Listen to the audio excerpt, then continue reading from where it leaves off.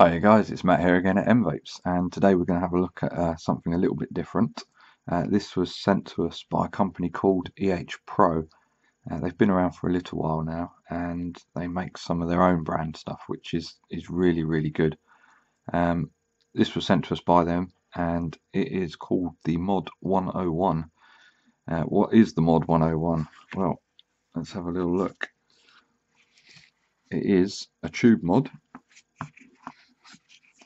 and as you can see, it has a screen, so not a mechanical mod, but a variable wattage, temperature control, regulated tube mod. So let's have a little look. That's the box that it comes in. Very nice packaging. It comes with nice comprehensive instructions, which covers absolutely everything. How to set it up, what the features are, what all the functions are. Nice comprehensive instruction manual. We'll go into some of the features in detail when we look at it up close. So let's go ahead and take a look at the mod and see what it's all about. As you can see, it is a 22mm diameter tube mod, and it's got a little display screen on here and just a single button on the other side there. And at the top we have a spring-loaded 510 centre pin.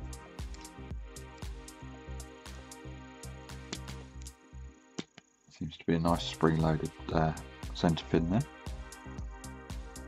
And on the underside it says designed by Ehpro, the CE certification logos and a serial number. You'll also see on the bottom it has 4 vent holes as well. Now this is a modular tube, so this is it in its current setup, which is for a single 18650 battery, and you can unscrew the tube in 2 places, and by removing this section here and screwing this bottom section back on, there we go, that will now accept an 18350 battery, so a lot smaller in size. I'll run through the dimensions for you. In the 18350 size, that measures 88mm long, and in the 18650 size, that measures 118mm long, so it's quite a size. I'll give you some size comparisons. This is a Nemesis mechanical mod in 18650. So as you can see, I'll just zoom in a bit for you.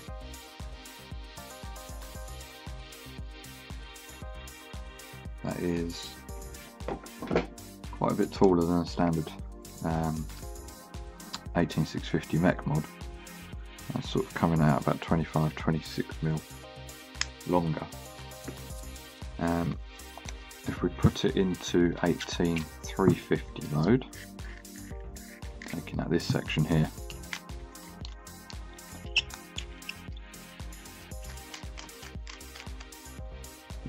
now we can see that in 18350 mode, that's just a tiny bit shorter than a standard 18650 mech mod. So it is quite a beast when it's in 18650 size, but unlike a mech mod that just has to have a battery and top and bottom contacts, this has, a full board inside. So considering that what they've done is put a battery and a board inside, if you take an 18650 battery here, and we sort of set it up like so, you can see that the top half there is to allow for the board and all the the electronics inside there. So that's the size of the device. We'll go ahead, put our battery in and run through some of its features. Okay, let's put a battery in. There's two ways you can put a battery into this. One is you can unscrew this battery cap, which has a little flat solid contact on the bottom, and inside you'll see the other contact. Positive goes towards the top, negative at the bottom. That battery cap's quite easy to use. It's got a nice cut out section that you can grip on. Another way is you can just unscrew the bottom switch and pop your battery in and out and do it that way. Now if you have a battery that is a slightly different length, then you just tighten this cap up until it stops and makes contact, and that allows you to use 18650 batteries, nipple tops, flat tops, they'll all fit in there, not a problem. So let's go ahead and turn it on. It is a 5-click on, and it comes up with Ehpro. Now on the screen, sorry if it's flashing, it's the refresh rate of the camera. On the screen there you see it shows wattage, battery level indicator, ohms of coil, and voltage output. Okay, we'll screw a new atomizer on, and we press the fire button, and it asks if it's a new coil, yes or no. And as you see, it goes back to the main menu. Now what it does is, because it doesn't have up and down buttons, it confirms your selection basically by not doing anything. So if you leave it, it will select whatever it's on. So I'll show you that in the menu for an example with changing the power setting. So to get into the menu, we press the fire button 3 times, and it says power set. Then we press the fire button to adjust the wattage. So we can see the wattage is going up in 0.5 increments. And if you press and hold it, that will scroll all the way through and back to the start, which is 5 watts. So it goes from 5 watts to 50 watts. So we select, say, 18 watts. Now we leave it, and it goes back to the main screen. So it's confirmed your selection just by leaving it for, I think it's about 2 seconds. So that's now in wattage mode at 18 watts. If you want to change various other things, we go 3 clicks into the menu, and we scroll through the menu. So we've got power set, temp set, work mode set, calibration, exit menu, display mode. So if we want to go to work mode, we leave it, and we have mode 1 NI temp, mode 2 TI temp, mode 3 SS temp, mode 4 power, mode 5 bypass. So if we want to select standard wattage mode, we go to power, and then we leave it, and it goes to your wattage, which you can then adjust, and then it goes back to your main screen. If you want to select temperature control mode, 3 clicks, select work mode, scroll through to whatever temperature control. Say you want SS, so you go to SS temp and leave it. Then you can adjust your temperature, leave it, and it goes back to the main screen. So it's unconventional, it takes a bit of getting used to, and it's quite hard to explain on camera, but I've been using this for the last week, and once you actually understand it and get the hang of it, it is quite intuitive to use and not troublesome at all. It just takes a little bit of getting used to. So let's run through some of the other features. This is currently a countful coil that's on there. So I'm going to put this on, which is the base of K-Fun 5, which has got a NI80 coil on. So we'll turn it off and start again.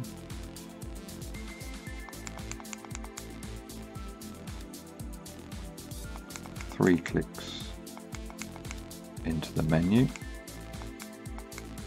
and we will go to work mode set, and we will select NI temp and leave it. Then we'll adjust our temperature. We'll leave it at 460. Now in temperature control mode you can also adjust your wattage. So I've set it at 460 Fahrenheit, and it's a 0.63 ohm coil. It's currently at 18 watts, so I want to up the wattage. So 3 clicks into the menu. Power setting is the first one that comes up. So we just adjust our wattage. Say to 30 watts, leave it, and it goes back to the main screen. So that is now firing NI80 in temperature control mode at 30 watts at 460 Fahrenheit.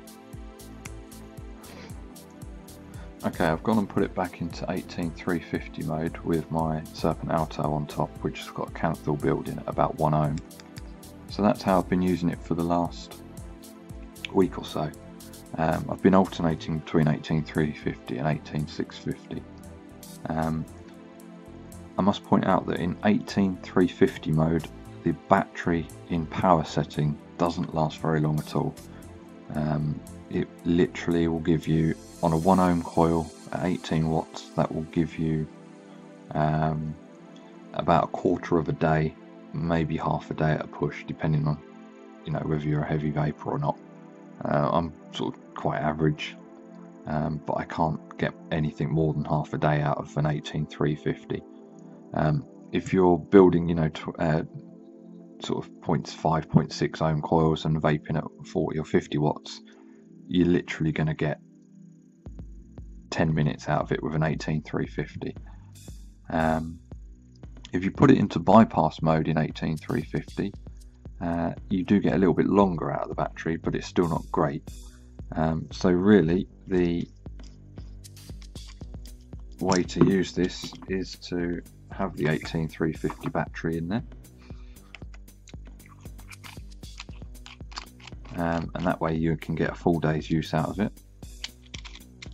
But you do have to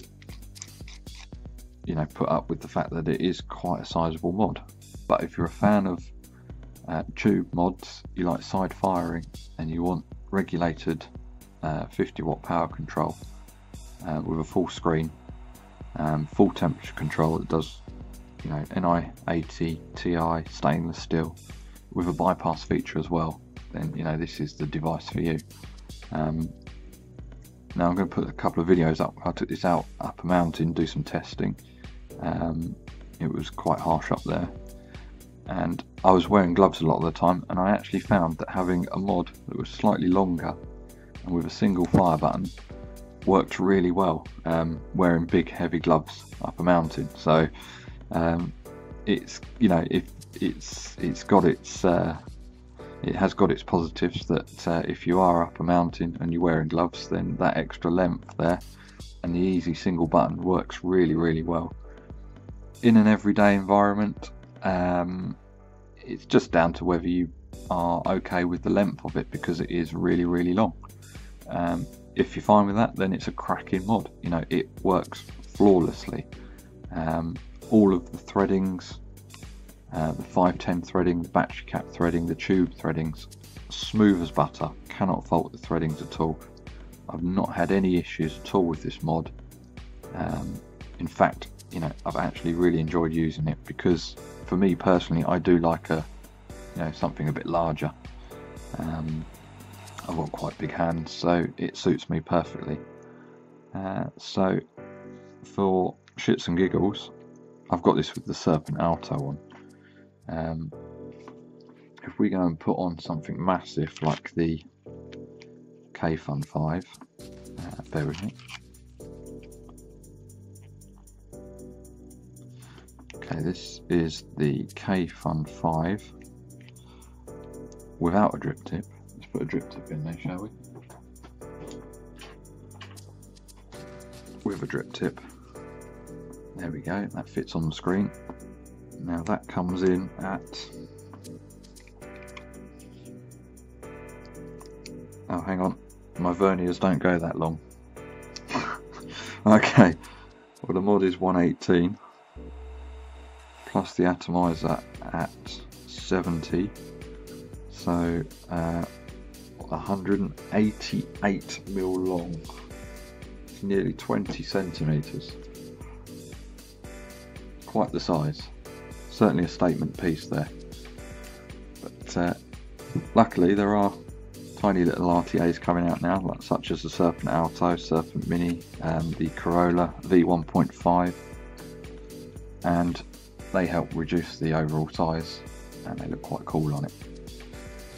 But what we really want to know is, how does this mod perform at about 3,000 feet above sea level with 50 mile an hour gusts of wind and a wind chill of about -10? Now let's find out. Here at M-vapes, just testing the Ehpro.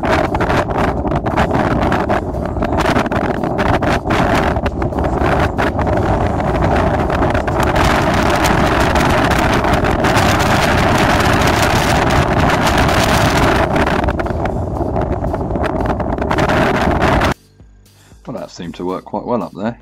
You probably couldn't hear a word I was saying. I couldn't hear a word I was saying, but it was a jolly good fun day out, and the mod performed really well. So I hope this review's been informative, and if not, a laugh. It's certainly an interesting mod.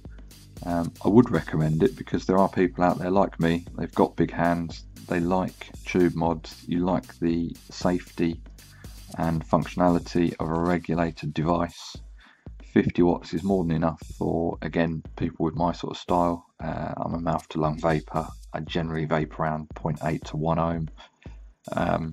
For me it's a perfect little mod, and I will continue to take this out when I go up mountains. Yeah, not bad at all.